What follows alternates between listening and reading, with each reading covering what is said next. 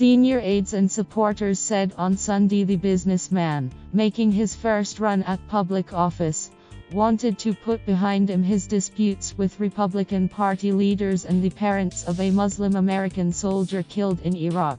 He is very focused. He knows what he needs to do. I am confident that he is going to start doing it, Paul Manafort, Trump's campaign manager, told Fox News. An Economic Advisory Council announced on Friday was scheduled to have its first all-hands discussion with the candidate on Sunday.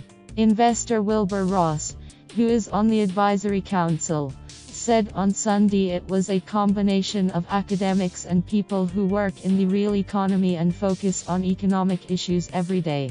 None of those appointed to the new Economic Advisory Group are women, and many come from hedge funds and investment banking, a makeup at odds somewhat with Trump's populist message.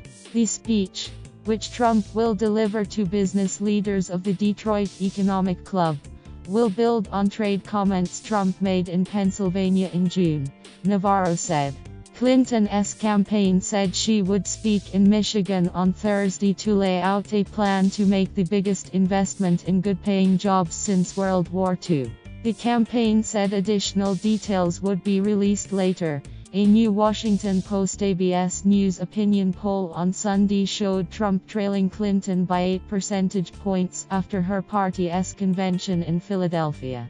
A Reuters/Ipsos poll out on Friday showed the race closer 3 months ahead of the presidential election. Leaders of Trump's Republican Party last week distanced themselves from his spat with Khizr and Ghazala Khan, the American Muslim Gold Star parents who criticized Trump at last month's Democratic National Convention.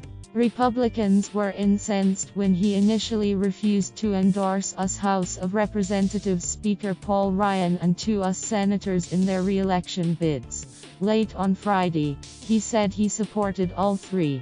Former US House of Representatives Speaker Newt Gingrich, who had been on Trump's short list of potential vice presidential running mates, said last week in a Fox Business Network interview that some of Trump's recent actions had been just very self-destructive and that the candidate was not yet performing at the level that you need to.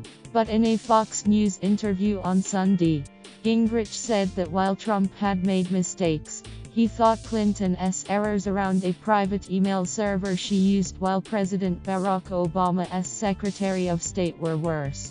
On Friday, Clinton said she had short-circuited when she characterized FBI Director James Comey as having said she had been truthful about her email server. Comey had contradicted several statements Clinton had made about the server.